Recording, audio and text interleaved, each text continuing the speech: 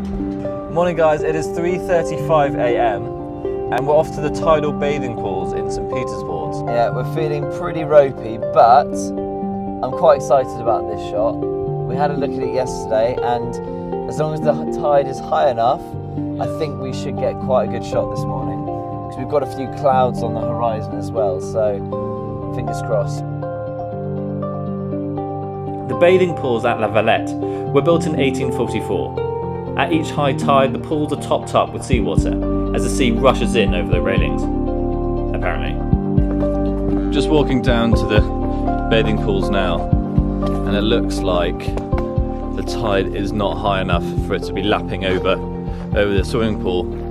Basically, the ideal conditions are big dramatic skies, massive waves crashing over these railings, but what we've got is not very many clouds in the sky, absolutely no waves at all. No movement anywhere in anything. This isn't ideal at all, but let's take some shots anyway.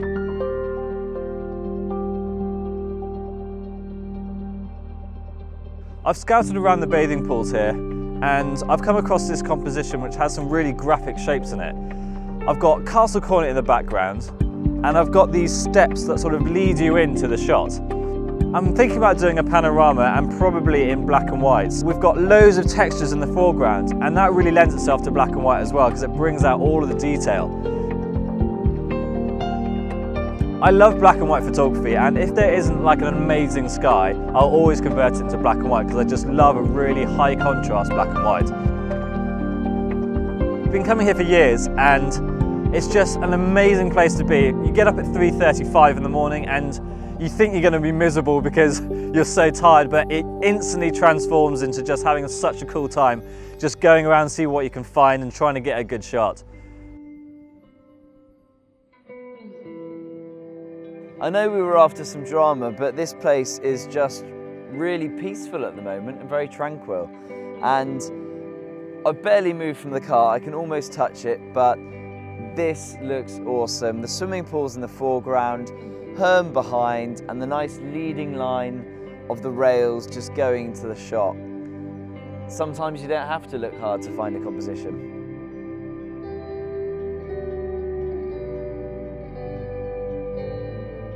So this is my second shot, just very simple, steps, leading line into the pool, and then a nice sky beyond. And this is one of the reasons I love photographing blue hours, that it gives you a good 20–25 minute window where you can just try out lots of different compositions.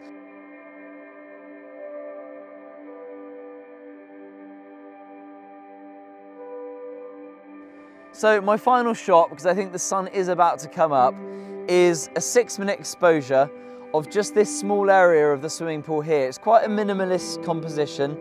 Railings in the foreground, line going round, Sark in the distance, and then with the 6-minute exposure, the clouds will be kind of moving along the horizon.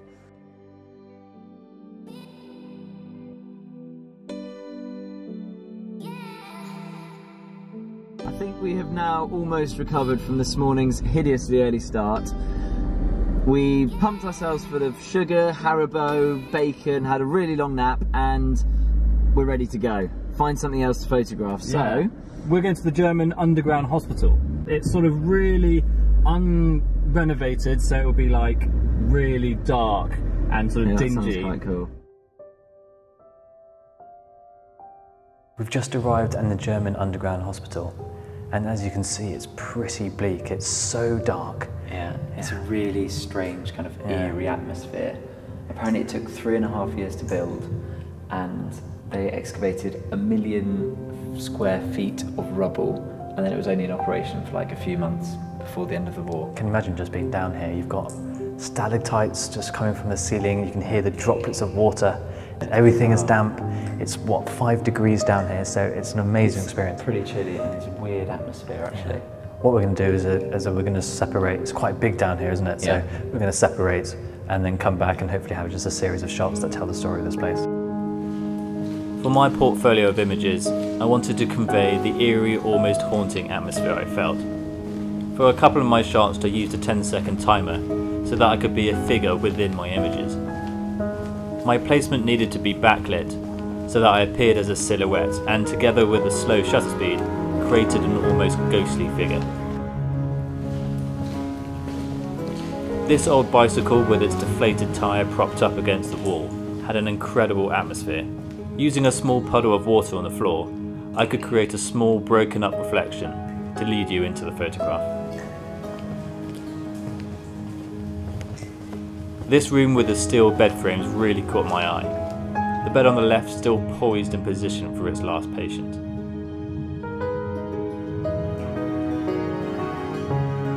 I initially focused on the eerie, bleak atmosphere of the underground hospital.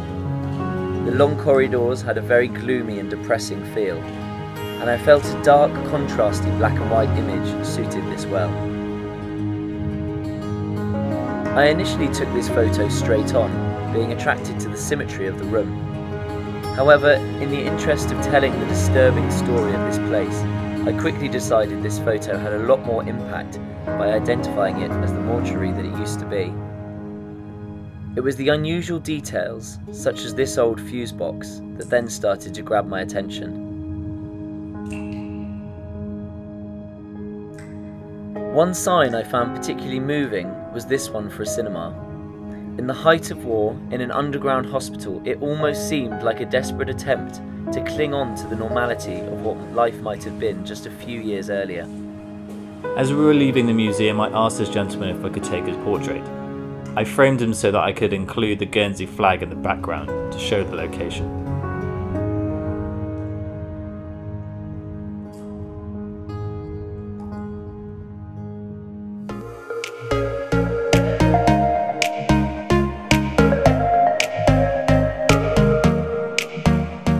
Okay, I've just spotted a fisherman sort of messing around in his boat, and I'm going to go and ask him to see if I can photograph him this afternoon. It's a long shot, and I'm quite nervous about it, but hopefully we can get a shot of a fisherman sort of getting rid of his crabs at the end of the day, so let's see if we can do it.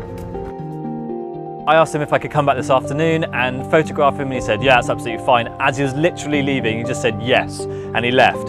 So I wasn't that hopeful, but we came back and we did a little piece. It was amazing, and I got a portrait of him and everything, so hopefully I've got some good shots amongst the chaos. Like a star today.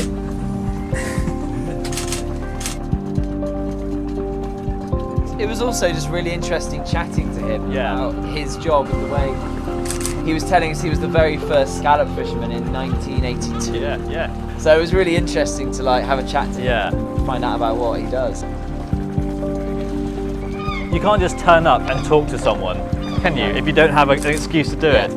People sort of go, oh right, he wants to take some photos, and then you've got an excuse to get in and just talk to him. I think if you're going to photograph someone, they're going to be much more relaxed if you do chat to them. You try and break the ice and make them realise that you're not just there because you want to take photos, you also actually want to find out what they're doing. 3, 4, 5, 6 and a half years old.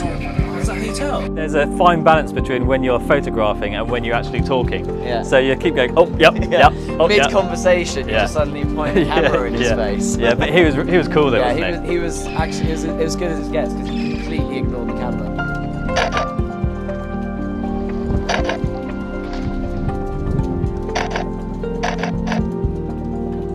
It's great. Yeah, that was brilliant. I really enjoyed that, and I'm so glad we got the opportunity to do that. This is the most demeaning I've felt for quite some time. Psycho bitch! I am on the back of a tandem. I have no control over where we're going. Also, I've got an extendable selfie stick, so the whole thing is extremely cringeworthy. It's quite traumatic, really, isn't it? It's traumatic, yes.